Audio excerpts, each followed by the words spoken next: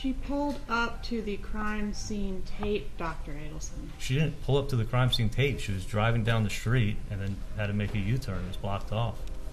But she wasn't going to. She couldn't help herself. Nobody knew a murder was going to take place. She exposed you all to some degree by those actions, didn't she? No. What is up, everybody? In this video, I am going to put together the clips from Wendi Adelson's testimony as she discusses where she went on the day Dan Markel was shot. A little bit after he was shot. He was shot around 11 a.m. on July 18th. And then she discusses what she did that day, particularly what she did when she drove around noonish, a little past that. I have clips from her police interview. I have clips from all her testimony so far.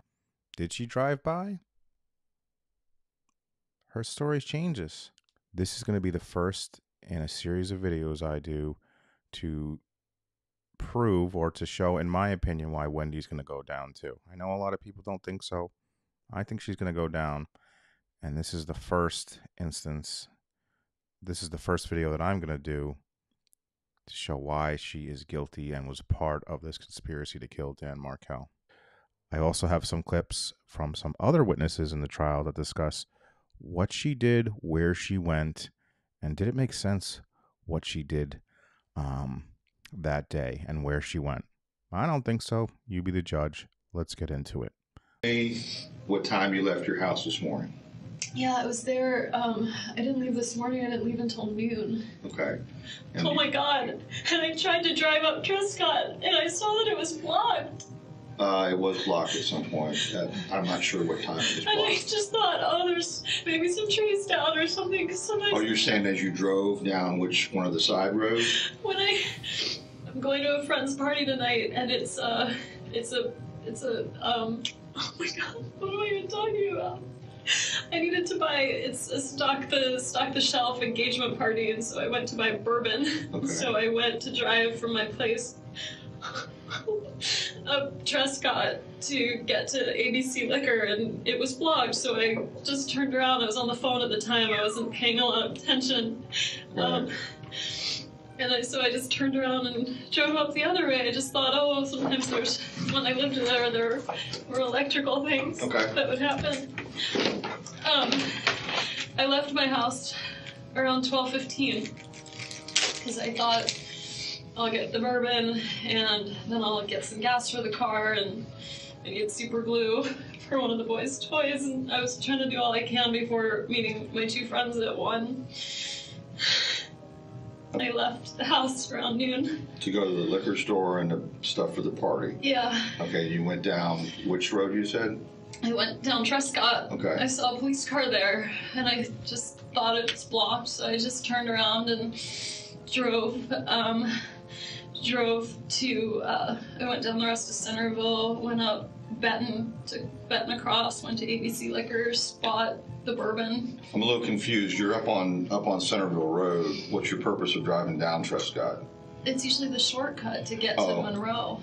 To get to Monroe? I usually take it as a cut through to get to Thomasville or Monroe. Okay, all right, so you... I don't know why I said Monroe. I was thinking Mosaic, Monroe, Thomasville.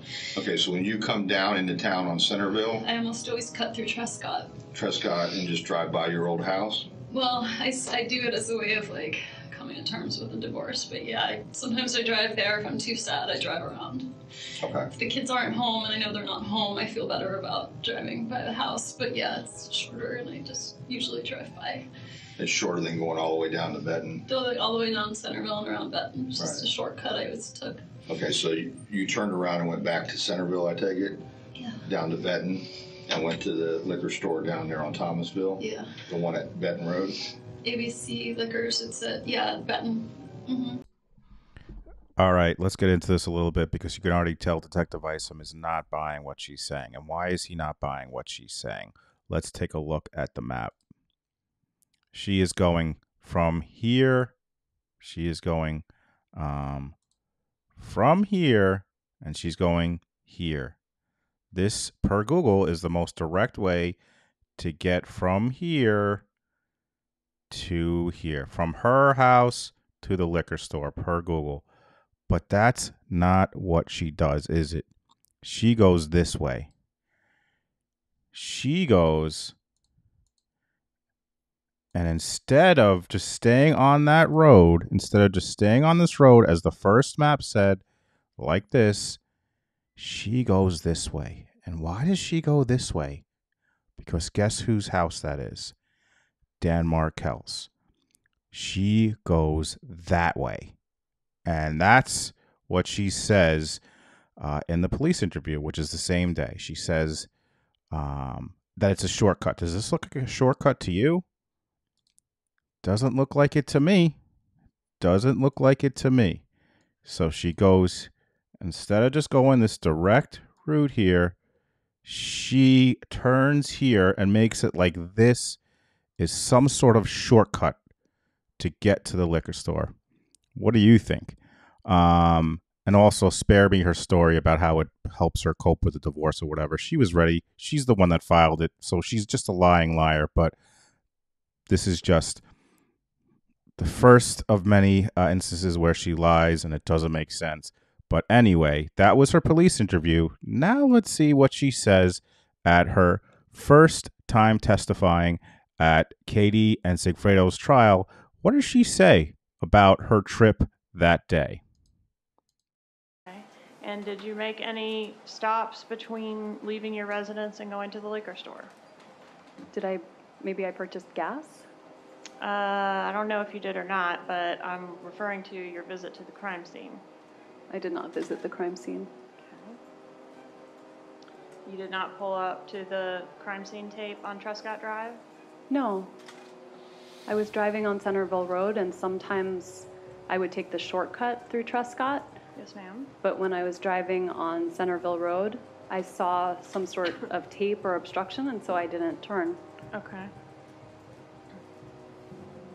And then you went from the liquor store straight to the restaurant? Mm-hmm. Yes. All right. And what restaurant was that? What was the name of that restaurant? Mosaic? Mosaic. All right. The first trial, now 5 years later. Did she stop by Trescott? No, because on Centerville, she saw something and she drove by. Does that make sense? Does that add up? First of all, she already said she went on Trescott in the police interview, but in this interview, nope, she didn't go on it. She saw something. Does that make sense? Let's talk to the police officer who set up the crime scene, and let's see if this makes sense. As part of maintaining the crime scene perimeter, is crime scene tape put up across the road? Yes, And did you participate in doing that?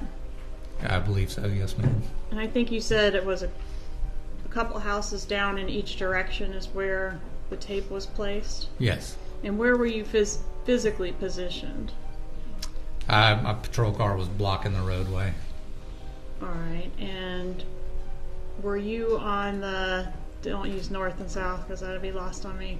Were you closest on the side of the scene closest to Centerville Road or closest to the other side of Trescott? Closer to Centerville. All right, it's time to go back to the map. I'm the map, I'm the map, I'm the map, I'm the map, I'm the map. So, here's the deal, folks. What does she say? She says she's on Centerville. She sees something, and she keeps going. And here is the problem with that. If she's on Centerville, and this is on Trescott, where did the officer say the crime scene was? A couple of houses on both sides of Trescott, of Dan Markel's house. So if there's a couple of houses, there's a crime scene a couple of houses away from Dan Markel's house. So, I don't know, 1, 2, 3, this way, which is the way she would have came. How the hell did she see that from down here? How did she see from her story? She's making it as if right here is the crime scene. But we know that is not the case. So again, Wendi is lying. Wendi is lying. So would it have been obvious to someone approaching your position in a vehicle that there was activity, law enforcement activity going on at that residence? It seems likely. Objection, Your Honor. Move to strike. What are the grounds? Jackson. Sustained as a speculation. You may continue. I'm going to approach and show you what's been introduced into evidence. I'll just publish 18. Do you recognize this vehicle? It looks like a vehicle that I saw approaching the scene that day.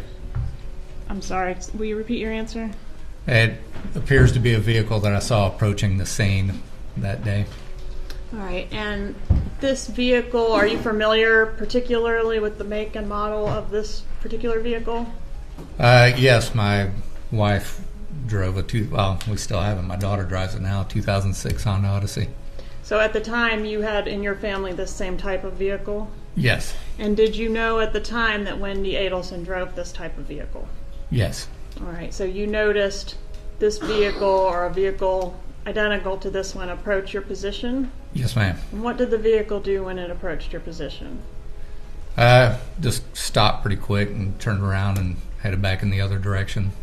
Did the driver stop and inquire of you what the activity was at the Markel residence? No.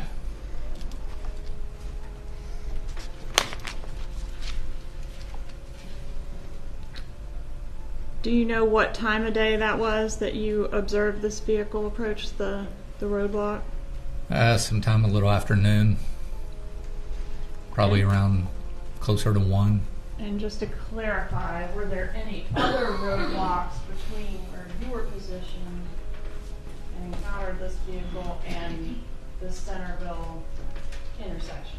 No. And there you go. There is the officer confirming that she drove up to him. He's had the same van. It's her van. She drove up to him a couple houses away from Dan's house. She drove to the crime scene, but she doesn't want to admit it. Now, let's see what she says in the second trial of Katie Magbanowa in 2022. Let's see what she says she did then. And then went and ran your errands? On the way to run your errands, did you go by the crime scene? No. On the way to run your errands, did you encounter a roadblock on Trescott? I did. All right, so you did turn off of Centerville onto Trescott. I did. All right, and when you encountered a roadblock, what did you assume the problem was there? I figured it was just an electrical storm or something. There was some tape, and it looked like the road was blocked off. And so I just turned around and went back and went up Benton. And had there been an electrical storm that morning? I didn't remember an electrical storm, but in the summertime, there's always trees falling and rainstorms, so pretty normal. Right, and you weren't concerned based on that experience that there could be something going on at your marital home? Absolutely not. And your ex-husband, Dan Markel, had your children at that time, right? No, he did not. Okay, so you had your children at that time? No, my children were at preschool at that time. Right, but who took them to preschool that day? Danny would have taken them to preschool. Okay. So it was his day. He was killed on his parenting day. It was the day he would have brought them to preschool, and I would have picked them up. All right. Did they spend the night with him the night before? They did. And you hadn't seen your children yet that day when you encountered the roadblock? On Friday, no. Okay.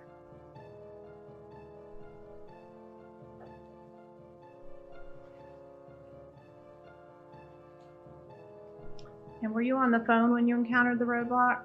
If you remember? Do you remember who you were speaking to? I do.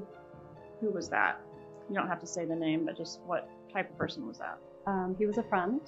I hadn't caught up with him a long time. He had moved to England, so I was probably a little distracted talking and catching up with an old friend. And when you encountered, at the time that you encountered the roadblock or shortly thereafter, did you call the daycare? No. Did Dan Markell? No. Did you do anything to reach out to any of the players that we've talked about in this case? No. Did you communicate to anyone that there was a roadblock? I didn't. I would have had no reason to do that. All right, so second trial, she first says, no, I didn't go by the crime scene, but then admits she gets on Trescott. And then we start getting into, as the officer had said prior, if she did drive by the crime scene, which she did, she should have known something was going on at Dan's house. What does she do? Well, we know she's on the phone with this manufactured call that she wanted to be her alibi, but don't you think if she was on the phone, she'd be like, I just drove by Dan's house and there's tape and there's law enforcement. Should we do something? No, but she makes it like she didn't even drive by the crime scene, which we know she did. And so this is going to come out. This is out, but she drove by the crime scene and does not call the preschool to see how the kids are, does not call Dan to see what's going on. She doesn't want to admit it, but we know she drove by the crime scene and she's on the phone with someone and they're just chatting it up. So let's see what she says in the third trial. And did you go to the crime scene or very near the crime scene on your way from your residence to, I guess, to lunch or to wherever you were going next? No, I did not. So you never turned on Trescott Drive that day? I went to turn on Trescott Drive, but I saw that it had been blocked off by some tape, and so I just kept driving on Centerville. Okay, and when you had to turn around at the tape, right, to go back out? I think I tried to turn right, and it couldn't turn, so I would have made like the kind of turn, like a K-turn, and kept going. Was there a roadblock there with? There was tape. Yeah, and an officer was there? I didn't see an officer, but I did see a car. A law enforcement marked vehicle? Okay. Did you have any contact with the officer? No. Okay. Did you do anything after that to try to find out what was going on down that roadway? No, I just assumed it was weather or maybe a tree fell. Had there been bad weather that day? No, but it was summertime and there's electrical storms and trees fall, so that would have been pretty normal for summertime. Where were your kids supposed to be at the time that you encountered that roadblock? They would have been at school. And that's at the Creative Preschool? That's right. Who took them to preschool that day? Danny. And who was supposed to pick them up from preschool that day? Me.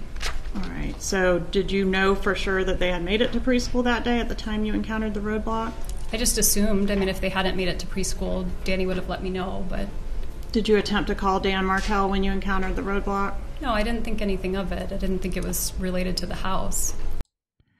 All right, so it's 2023 in this trial, Charlie's trial, and she is still resistant to say she drove by the crime scene. Although she admits she goes on Trescott, she doesn't want to admit that she drove by the crime scene. Now, we've been discussing how it wouldn't be a shortcut to go by Dan's house to get to ABC Liquors, right? But here's the question, and they're going to discuss this in the next clip with Sergeant Corbett. Why did she go that way in the first place? We know from her police interview and her testimony at around lunchtime, a little bit later, she was meeting her friends at Mosaic to have a lunch together. And she wanted to get the liquor first. So here's the question. Let me bring this up here because we're about to get into this in this next clip of testimony. Here's the question.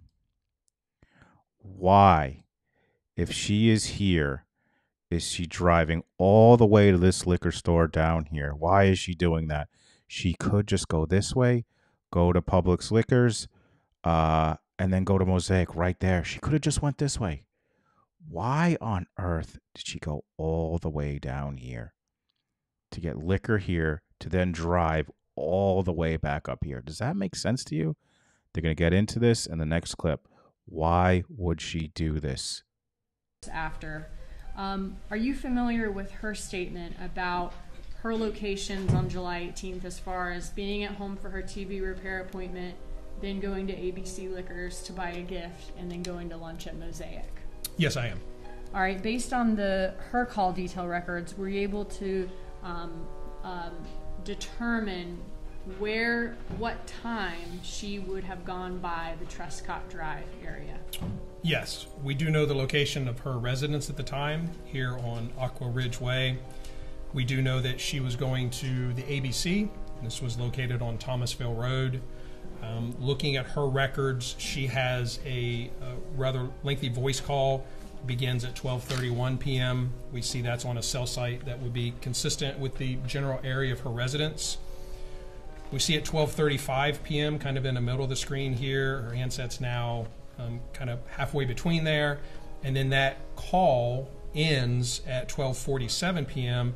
and it ends on a cell site here very close to ABC liquor store. So looking at that, again, the receipt time 12:49, the call ending time 12:47. We can kind of approximate that she would have been by the Trescott residence, at 10 or so minutes earlier than that. Okay, are you familiar with Officer Brandon's statements that he saw a person in a red van that matched the description of Wendi Adelson's vehicle at the roadblock at Trescott Drive that day in the 12 to 1 o'clock hour? Yes.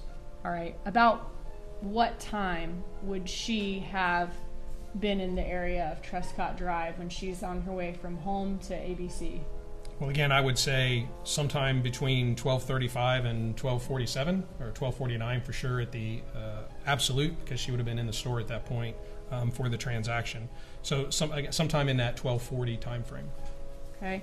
Now, did Dan Markell have he and Wendi Adelson's children the morning of July 18th? He did, yes. All right, and he had taken them to school that morning, right? Yes. All right, looking at her cell bright, were you able to see her calls that morning after she would have passed this Trescott Drive area? Yes. All right.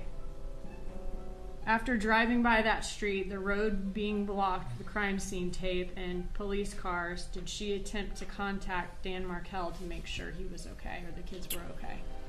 Here we've kind of highlighted the calls that were made after that time, starting at 12:47, and we can see that they're to a variety of people. None of them were Mr. Markell. Did she attempt to contact Creative Preschool to make sure the kids made it to school? There wasn't some type of incident at the house. She did not. Did she attempt to call 911 or law enforcement to check and see what was going on since her kids were staying on that street? She did not. She just continued on to ABC and then up to Mosaic? Correct. Now, are you familiar with the area at Thomasville Road and I-10 where Mosaic was located back in 2014 when it was around? Yes. Were there any liquor stores in that area back in July of 2014? There were, yes. Okay, which ones? So we have the Publix liquor store. They're off of Thomasville Road. Market Square Liquors, Market Square Shopping Center, and there is another ABC location a little further north on Thomasville Road. What route could she have taken to one of those three liquor stores?